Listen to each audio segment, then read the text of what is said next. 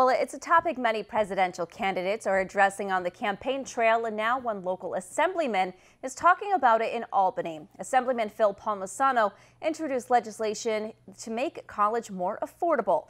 WENY's Logan Wilson met with the assemblyman today and joins us now to explain how his legislation aims to tackle student loan debt. Logan? Renata, Assemblyman Palmesano's legislation aims to tackle student debt by offering tax credits and community college scholarships. The average debt that a New York State student has is nearly $28,000. Nationally, it's $29,000. And we need to make sure kids who are pursuing college that it's more affordable. Assemblyman Phil Palmesano and his fellow Assembly Republicans announced their plan to make college more affordable for New Yorkers. The Palmesano-backed bill includes the Endowing the Community College Merit and Mobility Scholarship Program, which offers top high school graduates a $1,000 a year scholarship to attend a New York State community college. There's a partnership and a collaboration already between our community colleges and employers in the region.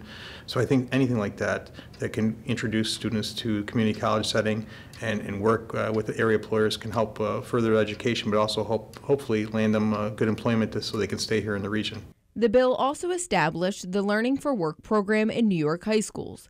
The program encourages businesses to take on apprentices by offering a $1,500 tax credit. I think it's a win-win because it allows the business to get a look at some of our younger students and possibly identify future employees, give them a tax credit while providing that opportunity and give valuable work experience to our young men and women who are going to either pursue college or future work in a different area.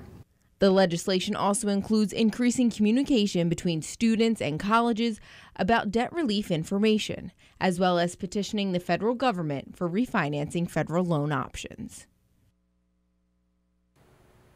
The bill will now be evaluated by budget committees before being brought before the Assembly. If passed, it would then need to be approved by the Senate before it goes to Governor Cuomo to be signed into law. In the studio, Logan Wilson, WENY News.